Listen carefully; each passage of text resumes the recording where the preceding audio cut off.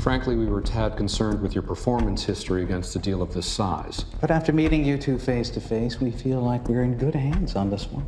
We won't let you down, sirs. Not to mention your bid was far too attractive for us to pass up. What did you mean by that exactly? He means you boys lowballed the entire industry. By how much? You guys came in $53 million lower than the nearest competition. Oh, okay.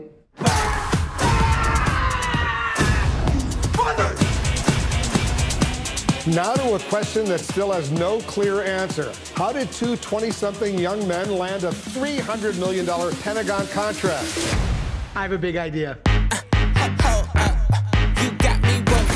They call guys like us war dogs, bottom feeders who make money off of war without ever stepping foot on the battlefield. Show you about my culture. It was meant to be derogatory, but we kind of liked it. We don't play fair. Sorry, kind of an emergency. Sorry, don't worry, I have to go first. I'm American. Give me some of that. Give me some of that. Give me some of that.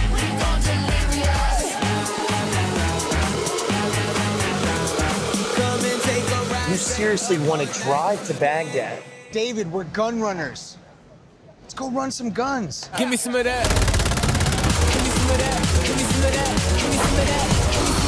Give me some of that. Give me some of that. Give me some of that. Give me some of that. Give me some of that. You're getting closer. Come on, man, go. You drove these through the triangle of death.